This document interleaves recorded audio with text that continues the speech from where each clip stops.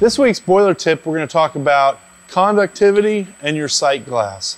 Looking at your sight glass daily is important because we want to, number one, make sure there's safe level of water in the boiler, but we also want to look at how that water behaves.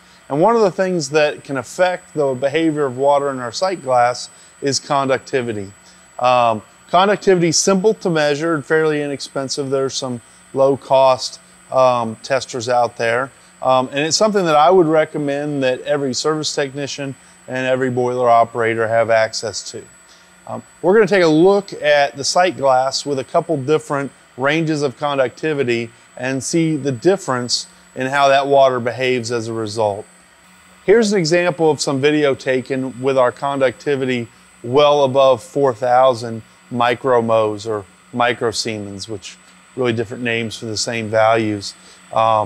And what we can see is we've got a very erratic water level. This is typically not because of pump or water level control operation. Neither one of those are really cycling. It's purely a function of that foaming and priming within the boiler. The reason that water level behaves differently with different levels of conductivity is because the steam bubbles burst differently with normal and with high conductivity.